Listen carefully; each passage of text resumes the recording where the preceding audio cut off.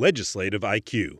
Increase your legislative intelligence with Florida's policy, budget, and campaign monitoring service. Subscribe today at legislativeiq.com.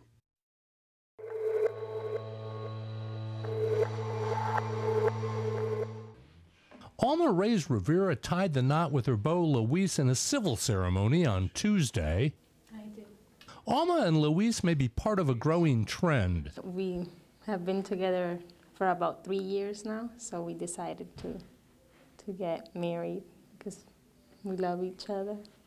The actual number of marriages and the number of marriages as a percent have been falling for a decade.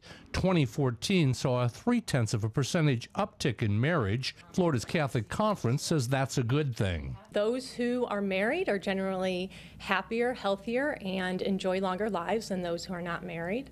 The Vital Statistics report for last year shows there were 54 divorces for every 100 marriages. Not since 1960 has there been a lower percentage of divorces when compared to the population. And before that, the lowest rate was in the 30s. Alma told us she found the lower divorce rate heartening.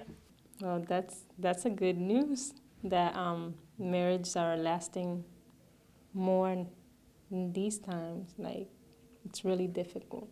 One trend that hasn't changed, more people get married and divorced in Florida when compared to the national average. Nationally, the marriage and divorce rate is about 0.5% less than it is here in the Sunshine State. Reporting from the state capitol, I'm Mike Vasalinda.